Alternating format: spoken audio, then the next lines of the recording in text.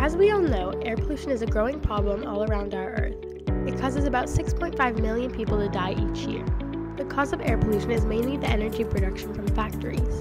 The more we add to our population, more cars, pesticides, and fertilizers are used, which causes the burning of fossil fuels and releasement of chemicals like ammonia into the air.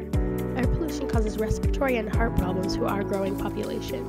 Other effects are global warming, which causes our planet to burn and die.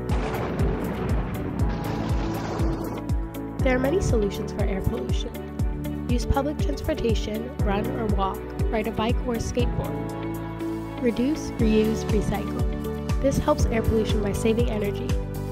Use renewable energy sources like solar or wind power. One of the solutions could also be a worldwide government policy which would adopt new energy resources. Because if all of us pick at least one of these solutions, we can make this Earth safe and unpolluted for the population of 7 billion.